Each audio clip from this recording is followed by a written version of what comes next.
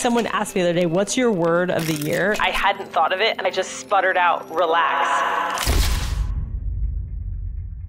Intimacy and connection are built into the human psyche, and while an AI can probably replicate that and will try, it's not going to be the same as human to human. Intimacy is going to be the premium in terms of being able to connect with your customers. All of us are in pursuit of more freedom, more success. I would really encourage people to take stock in what their core values are and structure their life in such a way that those values remain priority. Most of you will find that money is not as high on the list as you think it is. Welcome back, everybody. We are back for another amazing episode of Flipping the Lid. And you know by now what we do. We jump into the real, raw conversations of what has shaped people's lives, their success, and we feature some of the most significant, successful people who are creating impact in this world. Today, we have someone who is no different. She is a mom of four, multiple multi-million business owner, and one of the digital marketing queens that's helping so many other entrepreneurs be able to put themselves in a position to be able to scale to a minimum of 2 million and beyond.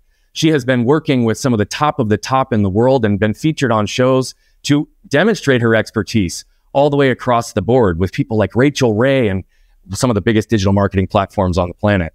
But what I really am excited about with this individual is her heart, the way that she moves through the world and the way that she connects with people. It's so real, it's so raw, it's so genuine. And Julie, I am so excited to jump in today. Thank you for having me. I'm excited to be here. I love it. Well, the only question that I ask every single one of our guests is almost always the first question after the intro. Okay. I just gave a description based on who you are in my experience of you and the little bit that I know about you in the few months that we've known each other. But who are you in your words? It's funny. You were introducing me, and I'm sure lots of guests feel this way. Like, wait, no, that's not me. Like, I'm a train wreck of a human being trying to manage business and children and teenagers and love and life. And so I don't think I would ever describe myself the way you just did. Of course you wouldn't. I think that's true for a lot of us, right? Yeah, of course you wouldn't. And I would say the same thing. I mean, whether somebody reads one of my written bios or they freestyle one like I just did, it's sometimes difficult to see ourselves the way other people see us. And yes, I think even what you just said, which is what I wrapped the whole intro with, is just your heart, how real and raw you are. And for you to just immediately lean in and show vulnerability, and you're like, I'm a train wreck of a human being. Guess what? That means you're a fucking human being. Because we all are in some form and fashion. We all have elements that are not perfect. And that's part of the reason for this show, is to normalize the discussions on the things that aren't normally talked about, right? I give the highlight reel quickly and easily for people to understand your credibility and elements of who you are. But what you'll notice through our conversation is I want them to get to know who you are, not what you do, right? Yeah. What you do will feature at the end. They'll have access to you because you're brilliant. And I want everybody in our world to know you. But who you are is the most important thing. And so I just wanted to honor even the way you answered that question, because it just leaned right into everything I believe about you. Thank you. Thank you. I would like to know, just to start off, leaning into some of the words that you just used, what does it mean to you to be a train wreck of a human being?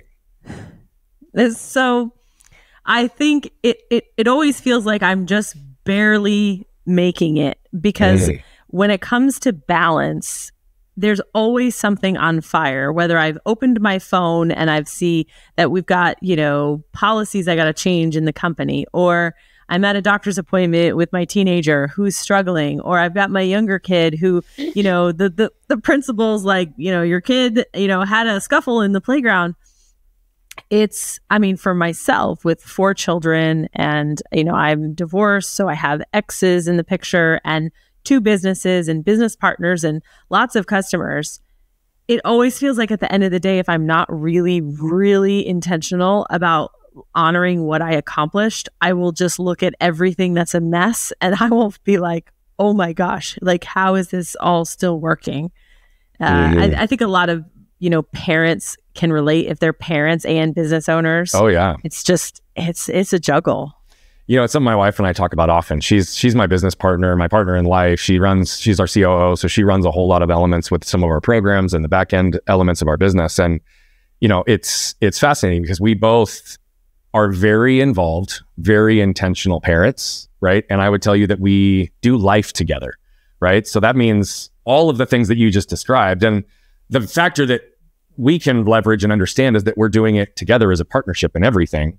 Whereas even what you just identified, being, a single parent, whether you're having shared custody or not, there is a lot more responsibility that falls on you on top of being a business owner. And I'll tell you, 2023 for us, there was this moment of like surrender and acceptance that it's like life is just about existing in the chaos and still being able to be grounded and okay. Right? Yeah. Because it doesn't ever stop. It doesn't ever change. And every moment that you think that something is going smooth, all of a sudden you turn around and something else is like, wait, what? Where did this come from? What you said, and I want to pause just a little bit because I want to be really clear when I say this question and make this comment. I am not in any way implying that this is necessarily true for you. However, words that you said in the very beginning reminded me of one of my favorite quotes. Do you know Alex Sharfin?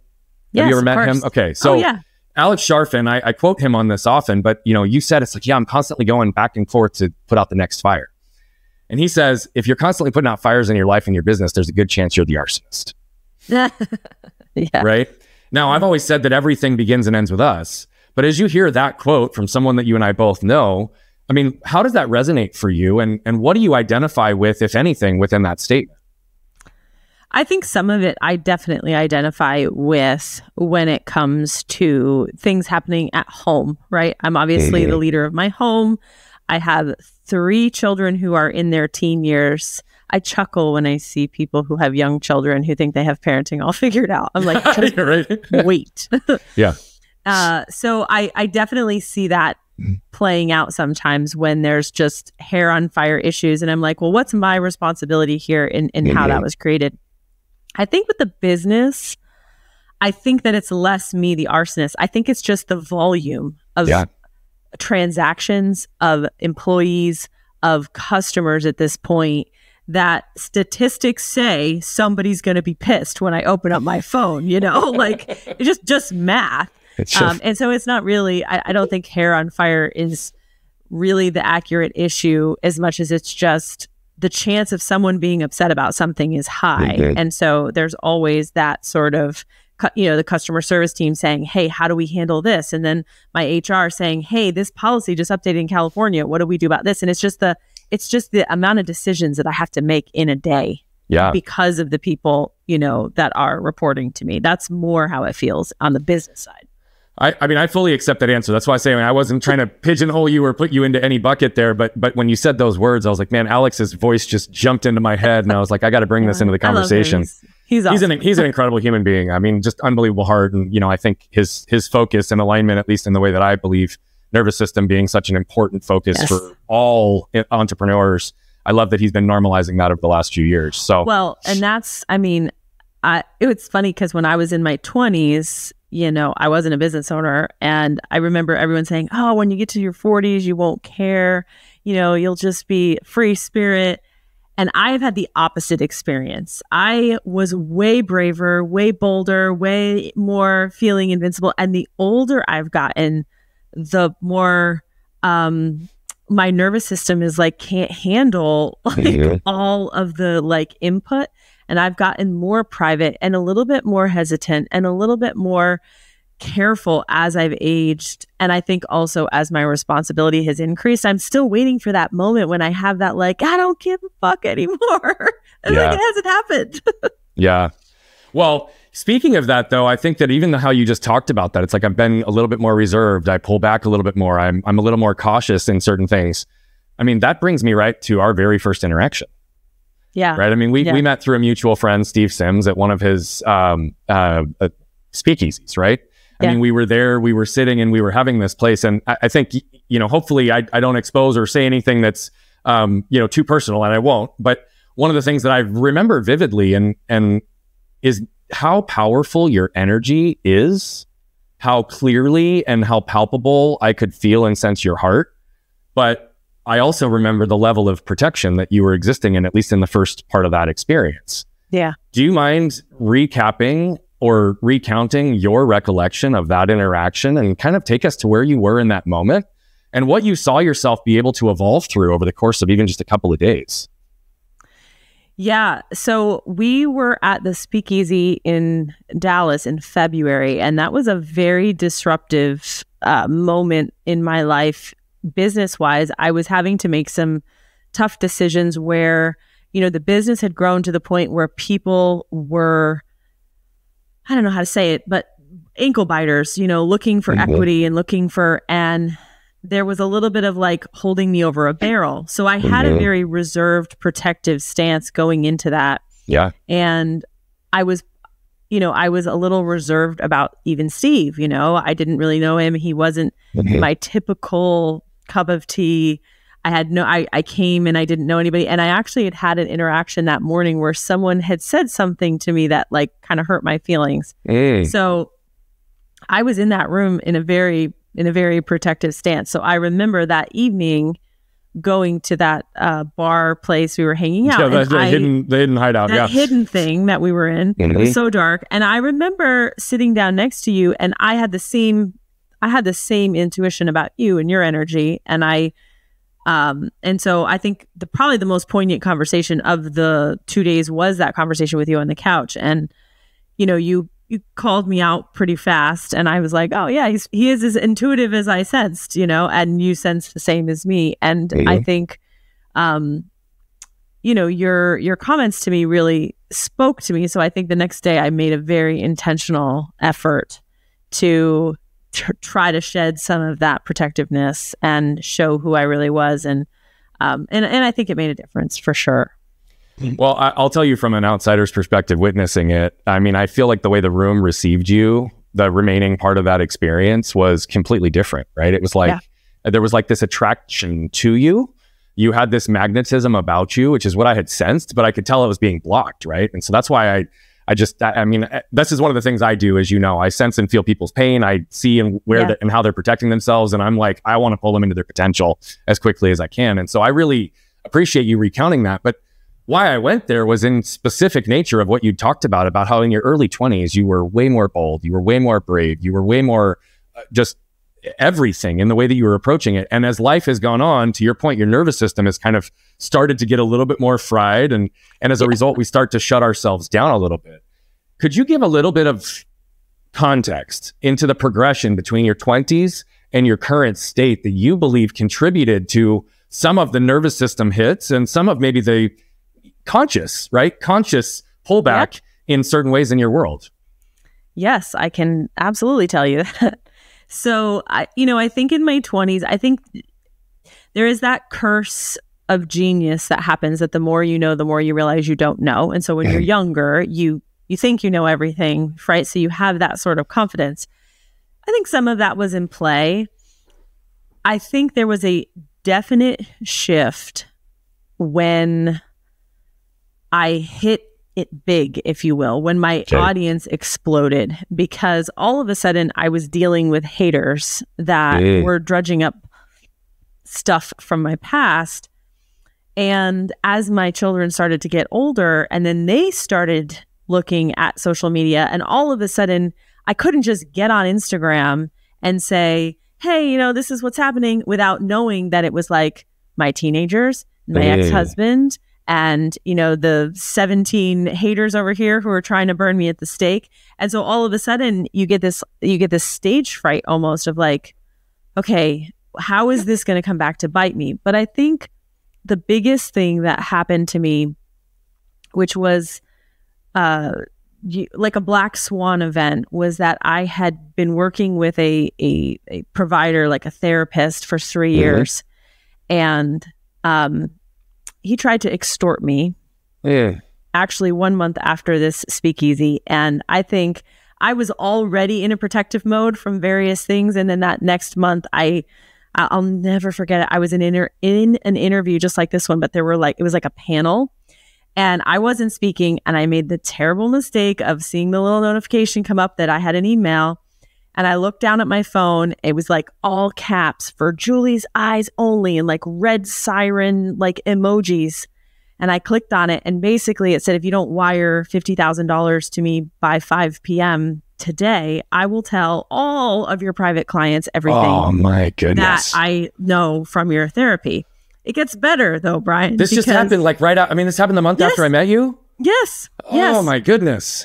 Yes. So it was like March 10th. And I think we were at the Speakeasy at the end of February. Yeah. So of course the police got involved and, you know, it was this whole thing. I called his bluff because I was like, this is illegal. Like this is a felony offense. Yeah. I obviously didn't wire him the money. Yeah. But one of the most terribly painful parts about this whole thing was that I had decided to let him serve my son in a therapeutic relationship. And so that relationship between my son got really damaged because I realized he had broken confidence with my son in an attempt to orchestrate this whole thing. And so the fear that I already had going in in February, there was clearly an intuition I had that like I'm exposed. And that next month I had, you know, the rug pulled, and I've been trying to recover from that for the last year. I'm almost speechless, which if you know me at all, you know that's not common for me. First and foremost, I want to say thank you for being so willing to share that, right? As recent as it really is. I mean, it's less than 12 months ago, right? Yeah. I'm sure that there's still elements and ramifications that are existing as a result of that. Absolutely. And it breaks my heart. When people are in a position to be able to hold a safe and protected space for others, and they gain the trust to allow someone to share the depths of their soul in an attempt for that person to improve themselves, right? Right. And then that same information is used against them. Yeah. All it does is reinforce the armor, the protection, and the lack of trust in, I'm going to say, humanity, right? Because you're literally compensating even somebody that is supposed to be this role for you outside of any other formal or informal relationship. And then they pull something like that. And then having your kid involved is a whole nother level.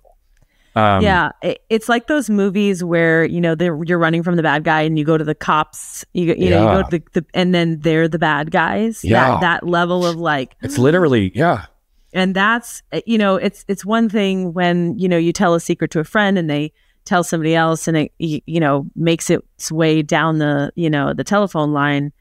But because this was what I considered a very private, you know, it's like attorney-client privilege, but in the world of therapy. Yeah.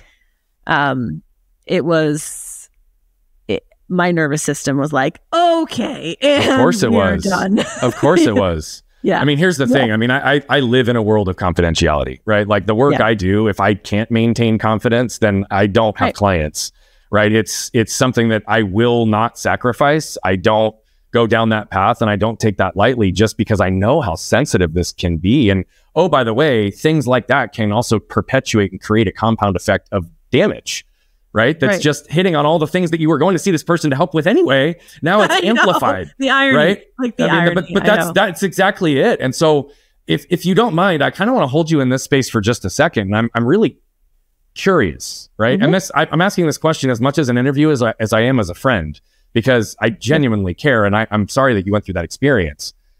Less than a year later, how has that interaction affected other relationships in your life?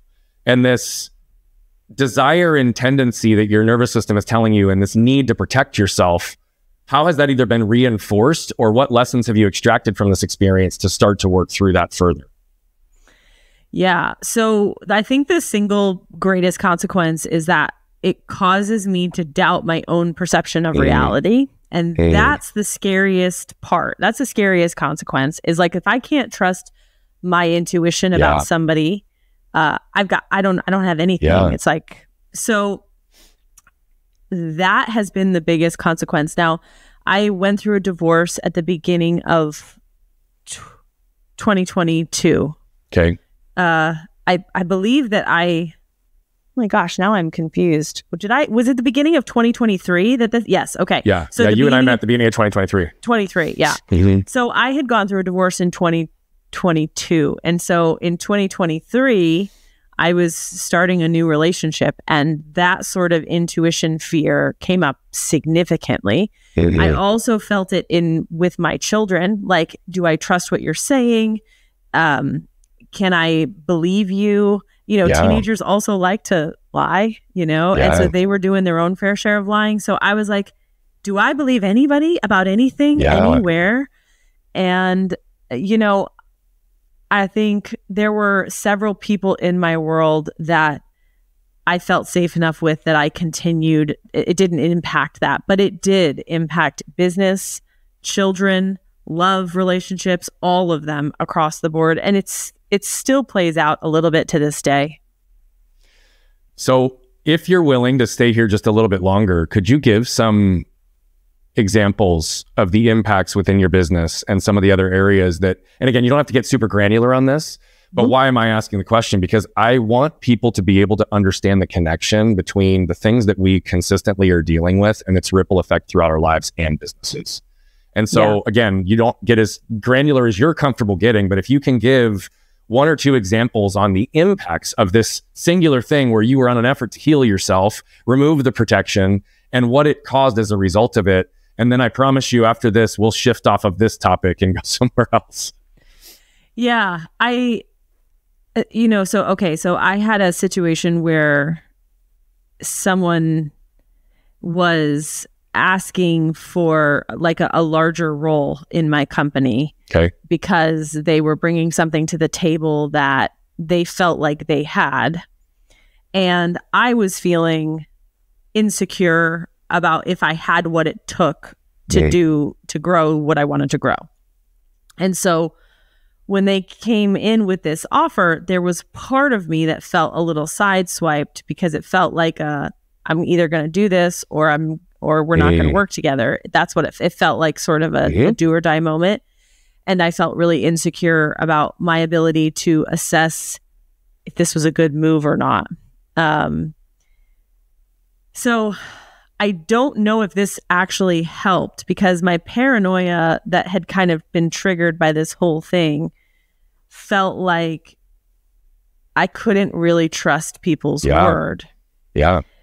So in these situations that followed, and this was just one, and it's weird. This is the problem. It gets reinforced. I took that same route. I don't think I can really trust that what they're saying is accurate. And I was correct. So I basically said, you know what? I think I'm going to do this myself. Thanks so much. And it was kind of like said to me, oh, well, good luck trying to do it yourself. There was a little bit of that. I mean, not too bad. But I believed that I could do it. And I believed that what they were saying wasn't really accurate, which is kind of a confirmation of paranoia a little bit, which I don't like because I hate the feeling of being paranoid. But that decision ended up actually really helping our company grow. And so I walk away from that, and this is what happens like when I go to legal experts, or I go, and if I go and then the person that I'm hiring to be the expert, I start to doubt whether or not they're an expert.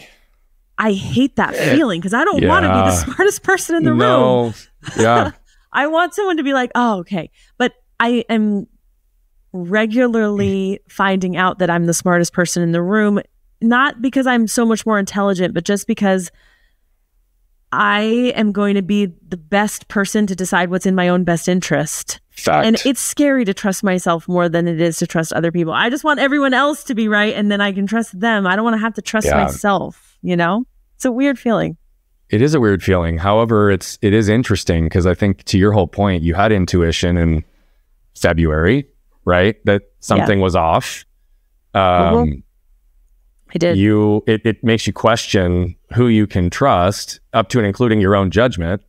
And then you're given another opportunity before too long where it doesn't feel right. And oh, by the way, it could be muddied waters because some people have no ability to separate between what would have just happened to you and now what you're being faced with.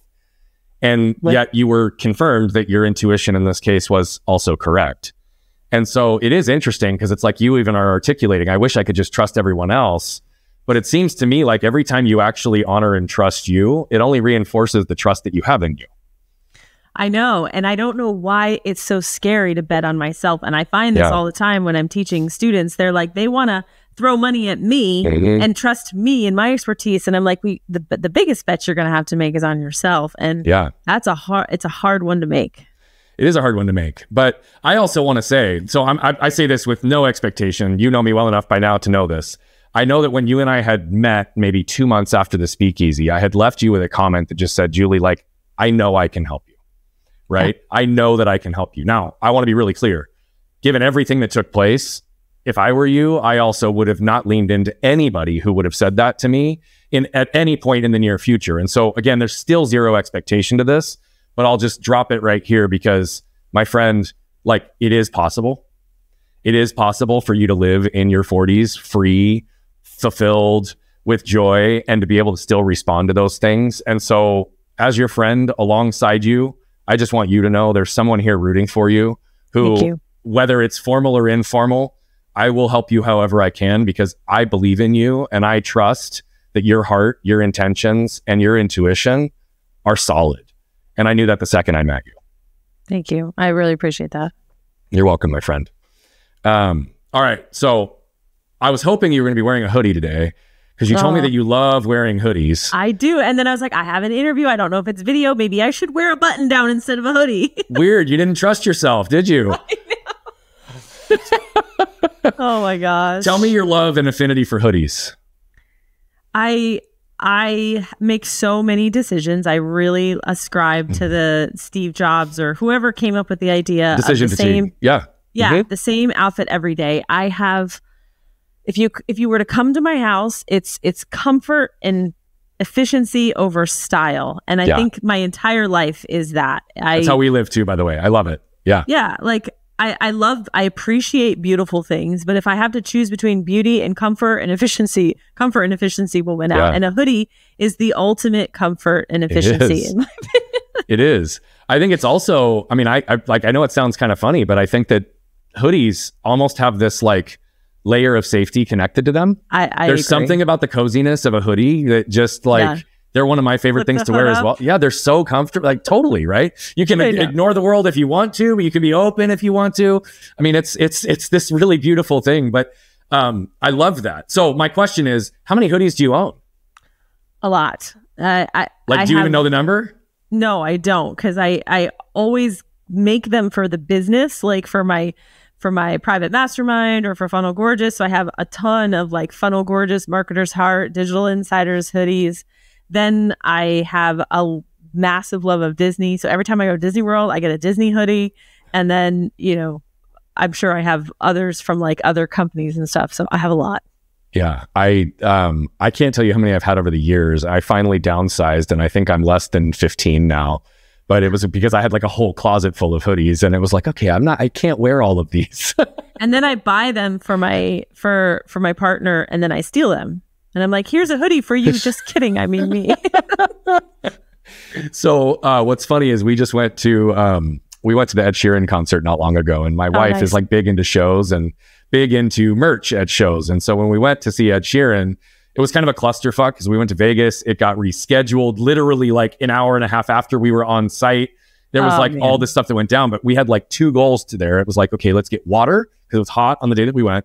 And let's make sure that we get to a merch tent. Well, I don't typically get merch at a lot of the places at the shows that we go to because it doesn't move me, even though I like hoodies. But I love Ed Sheeran and I have a mad respect for the way he is as an artist and the way that he collaborates and the way he moves through the world and the messages that he puts into the world. I'm a supporter. And so I was like, okay, I want a hoodie. And there was this really amazing hoodie. Well, my wife, this time, I'm bigger than my wife. I wear sizes bigger than my wife. She ordered 2 of the same size so that either one of us could wear them and she wouldn't have to worry about keeping track of whose hoodie was whose. And she's like, here's the thing. I'm probably just going to wear both of them more often. More like, often, okay. Yeah. It's like, I got you. So it's totally, totally real. You put something on your intake form that really jumped out at me. And I wanted to pause before we go further into some of your own stories. You said you've got this weirdly vested interest in climate change. And I would really like to make zero assumptions about what that means to you. I'd like it if you could just give us a little bit of a narrative around this weirdly vested interest in climate change. What does it mean to you? And what role, if any, have you played in helping impact it? Yeah. So this is a little bit of a psychological answer because I have lived my entire life, even pre all that drama, I've lived with a chronic anxiety disorder that really showed up from my very, very youngest years, age 4 or 5. I have core memories all the way through parenting. And so weirdly, when I focus my attention on problems that are so big and so out of my control, I get a weird sense of relief because it makes my anxieties and problems seem smaller. Yeah. And so it's honestly partially a coping mechanism. And it's funny because people are like, I don't understand why studying something like climate change, which is terrifying for the entire planet, brings you relief. And I'm like, because it's like, well, then this problem over here doesn't really matter as much. And I can focus on the fact that I really want to take a cruise to Antarctica and see the penguins before all the ice they're all melts. gone. Yeah. And that somehow reorients me and makes me feel more in the present moment. So that's, I think, where the interest came from. I am very, very active as a consumer on Twitter, X now. I don't post there very much. And so I'm always following scientists, wildlife, news, nature, all that kind of stuff. And, I haven't really done much outside of just trying to distill large amounts of information into readable posts. And so I have dabbled in writing newsletters for people who are interested, who don't want to study the science, but they just kind of want to know, Cliff Notes version. I have been very bad and very inconsistent about keeping up with it, but it's called the Dandelion Report. And that I stopped doing that about 6 months ago. It's still there. I will pick it back up. You kind of had a lot of shit going on in 2023, just to give you a little grace. Yeah. But that is kind of what that's like, just a little outlet that I have.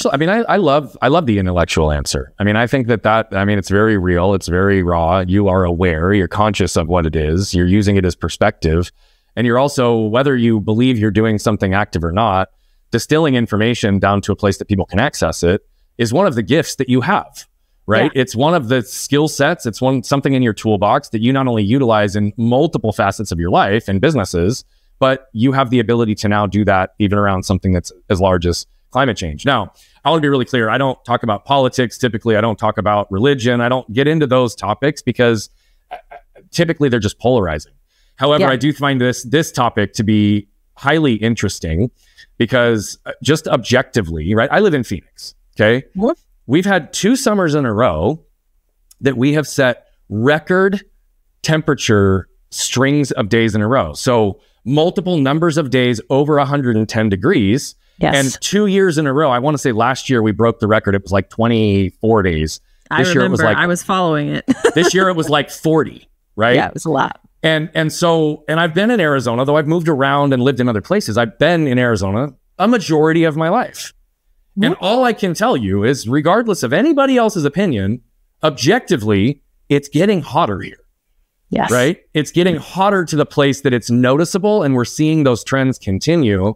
And so through the lens of your aggregate amount of information distilled into Cliff's Notes, what would be the 1, 2, or 3 bullet points around climate change that you think would be most relevant for people to understand? Sure. Well, one is a concept of overshoot, which is simply that we have exceeded the Earth's carrying capacity as humans, as a species. So if you look at this in, there was like a study of like an island where there were a bunch of soldiers and they put some deer there for them to hunt. Right. And then the soldiers left. And a year later, there was double. And then a year after that, there was 10x. And then the year after that, there was a drastic population decrease because the deer had exceeded the carrying capacity of the ecosystem they were in. So the biggest problem and the reason why everything's going to shit is really that we've just exceeded the Earth's carrying capacity, and we've artificially extended it by mining natural resources such as coal and fossil fuels to extend the carrying capacity. Fertilizer is a huge one, right? And so that's our problem. It's not, the climate is going to go up and down, but because we are using so many resources beyond what we can. The Earth's ecosystem is straining under the weight of it. Yeah. And that is the big reason. There's a lot of other things going on that are a little bit more nitty gritty, but that's the crux of the issue. Yeah. I mean, I even appreciate the terminology, carry capacity, right? I mean, I think it's something that really grounds it. It does provide a slightly different perspective, even in just the way that we approach it. So thank you for going there. Yeah. You know, I referenced some of your skill sets, some of your toolbox, right? I mean, obviously we haven't gotten there yet. I'd like to shift there a little bit now, but one of the things that, you know, you clearly are known for is being one of the top digital marketers that exist in the space. And not just somebody who actively digital markets, but somebody who coaches others on how to use language, positioning, marketing as an effective way for people to expand their reach, right? And truly grow their businesses as a result of utilizing communication, language, and structure as a result of it. Give us a little perspective as to why this path is the one that you chose originally, and what about your life contributed to your desire to want to utilize writing, copy, and marketing to create impact? Yeah. So I went to school for clinical psychology. That's what my degree is in. Of course you did. Yeah. So I see it. I love it. So human behavior was always fascinating to me. Yeah. And that's where I was going to go. Obviously, I graduated. I was young. I got pregnant. I got married. I graduated college 5 months pregnant with my first child. So I never went on to get my master's or anything. Yeah. And honestly, most of it was sort of by accident, because I was writing a blog once I had 3 children just for sanity's sake. And I was writing these silly little stories, and all these people started following me. And then they were asking me questions about like how I made my blog look cool, because I loved the tech. So I took a natural gift of writing and a natural just like love of tech, and that kind of blossomed into a tech blog business, and then it blossomed into a website business. And then once I had those skills, then I kind of stumbled into marketing, and I was like, oh, here's like the psychology side of it. Right. And so that's where my interest came. And so I blended all those things together, and I built a marketing agency. And I really thought that was going to be what I was going to do, is just write copy for people, build funnels for people. And then one day I was like, maybe I should build one for myself, because these people that I'm building funnels for are making a lot of money. And yeah, it's great that I'm getting paid $20,000 to build your funnel, but you're making $1 million with that funnel. So maybe I should math this in my direction. So, and that's where I became more of a teacher and educator. But everything was driven by the desire, whether it was to buy a house for my kids or do my college fund. Like, it was all driven by just this need in my life. So it was more than just money that was driving me. Yeah. How have you been able to integrate psychology into your work? And how large of a factor is that in what you're teaching others to utilize? Yeah. Well, I think one of the biggest things I can help people do is take away all the technobabble and help them get in the seat of, like, if you have empathy, you can sit in the seat of your customer and you can imagine how they're feeling sitting on their phone or sitting at their computer, reading your copy or stumbling upon your social media account. And the more that you can feel the pain, the agitation of your customer, the more that you can get in their head, the more you can deliver content that's going to speak to them and help them.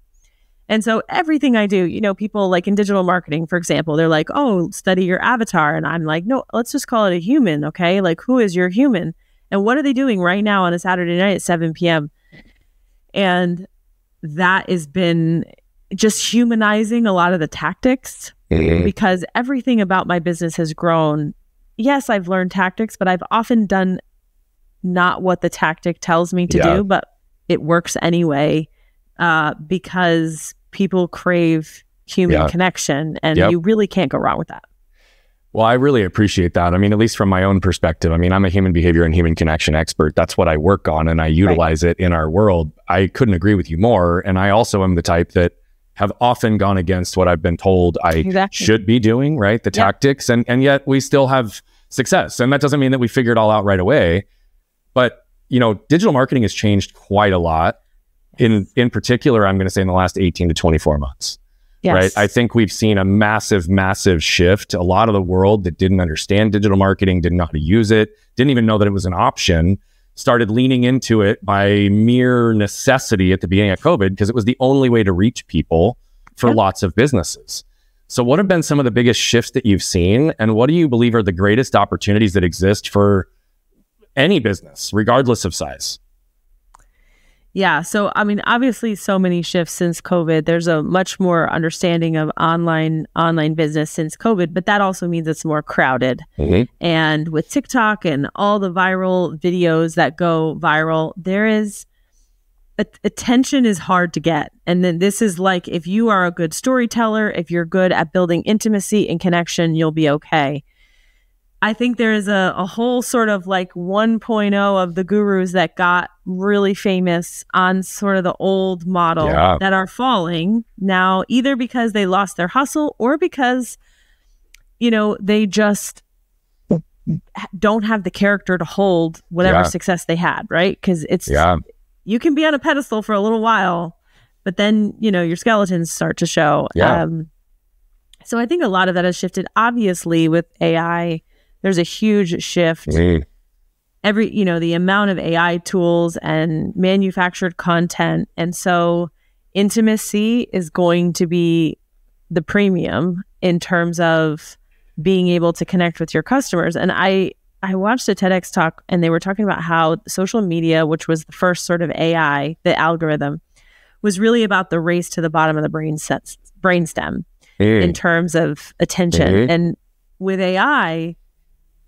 I mean, I don't really know what's going to happen to our brains. I'm a little afraid, to be quite honest, what's going to happen to our brains if AI removes our need to remember, removes our need to write, removes our need to do art. Like, what are we going to do? I'm not really sure. But intimacy and connection are built into the human psyche. And while an AI can probably replicate that and will try, it's not going to be the same as human to human. Yeah, I completely agree. I also think it's interesting, though, because what AI has also done is caused more confusion for the consumer in the marketplace. For sure. Right? Because there are people who couldn't have ever communicated in a certain way, been able to articulate any kind of thought, that now all of a sudden are phenomenal communicators in writing. and to the consumer who doesn't necessarily know, it's, I think, created more lack of trust.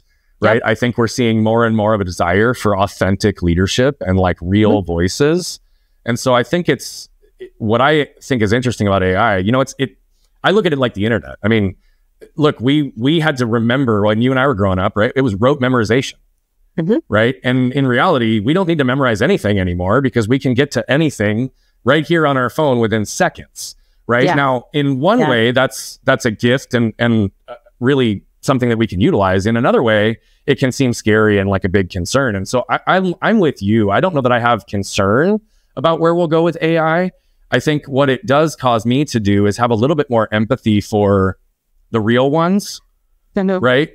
Who are actually putting out real voices, real messages, real conversations, and real connection into the world versus the systematized mass of AI utilization that's existing in the space today.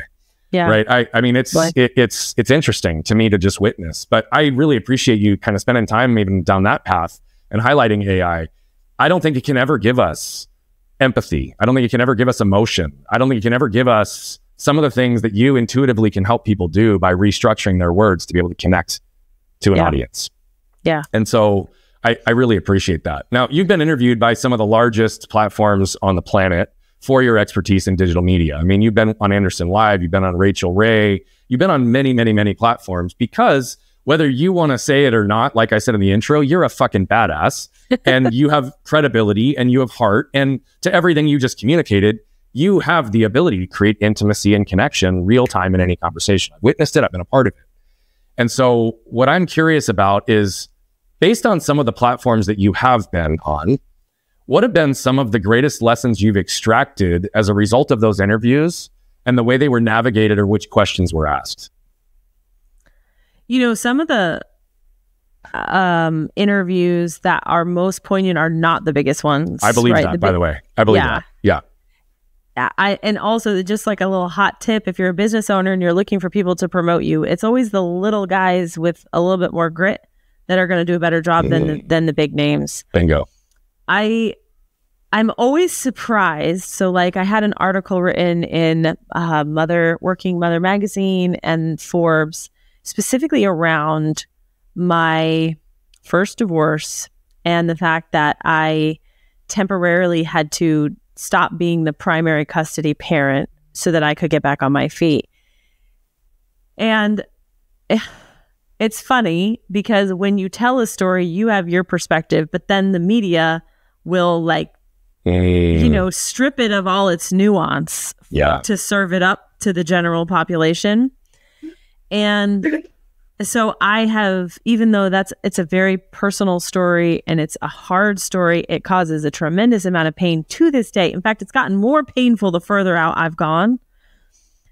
I find that some of those interviews, while they were good for credibility, they just lose the nuance. And it's these kinds of podcasts and conversations where I feel like that nuance is preserved. And so I'm less interested in the big things these days than I am the more intimate conversations because of that. I'm really grateful that you started with the way you did and how you took the answer in that entire question. I was hoping that you would go there, and I had no idea, but I had a little bit of an intuition that might be the direction you'd go.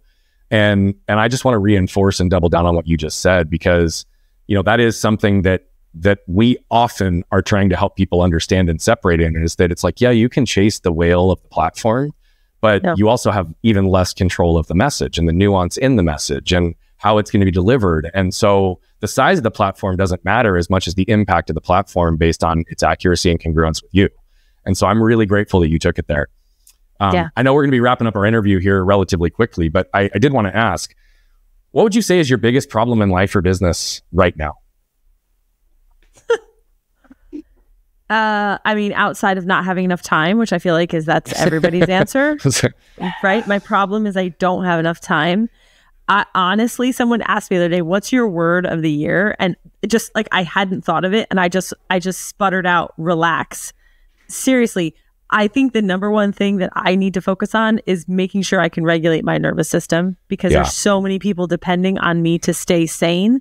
And I've seen a lot of people that have gone, they've had like a break, like a mental break, and really lost their mental faculties under the pressure. So that is my number one priority problem, is like in my life these days.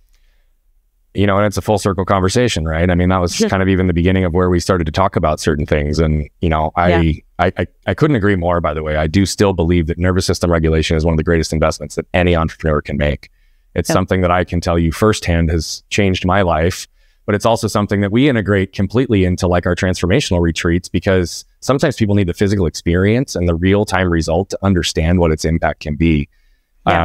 I love that relax is your word for the year. I love that your focus on your nervous system is right there, because it is the least selfish thing you can do, right? It really is, because it's what's going to give you the capacity, the wherewithal, the emotion, all of it, to be able to continue to support all the lives that you do. I'm grateful for how vulnerable you were with our conversation. I'd love it if you could tell us and our audience, where can people find you? Where can they follow you? How can they engage with all of your brilliance? Yeah, so the easiest place to go is just my website, juliechenell.com, CHENELL.com. I have blog posts, I have some free offers, and if you want to reach out to me, you can do so right on my website. I would love it also if you could leave us with a closing thought. A closing thought. Well, I would say that all of us are in pursuit of more freedom, more success. I would really encourage people to take stock in what their core values are and structure their life in such a way that those values remain priority. Most of you will find that money is not as high on the list as you think it is. It's just that because it feels scarce, sometimes it feels like the most important. And I promise you, the more distance you have from some of the things you're facing right now, the more perspective you'll have. And so I've just learned this the hard way, that like, if I don't keep my core values front and center, they will be taken, because I am the protector of the things that matter most to me. Bingo. And so that would be my advice. Well, I think it's beautifully said. Thank you so much for being with us, my friend. Yeah, thank you for having me. And for those of you who watched Julie jump in, I told you she was real. She was raw. Her heart is real. It's palpable. She gave us real-time perspective on some of the challenges that have taken place in the most recent 12 months. Things that have caused and triggered trash from her past that she's continued to trip over and only got reinforced because someone did something malicious. And that creates damage. Yet she puts herself in a position to continue to repair and grow. And she's also very, very clear at this moment that she has to relax. She has to regulate her nervous system. And that's what's going to open her up for everything she desires in her life. Same opportunity is available for you, but it's going to require you to flip open your lid and scan your can.